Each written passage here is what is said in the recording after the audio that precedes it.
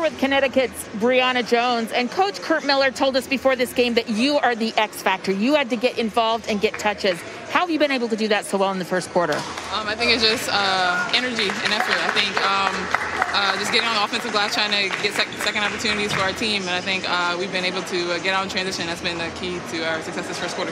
This feels like a different defensive effort than Game 4. What feels different to you? I think we just came out from the jump ready to go, and we executing our game plan to perfection right now. And I think we're just doing a good job with our energy, and we just got to keep it up. Thank you.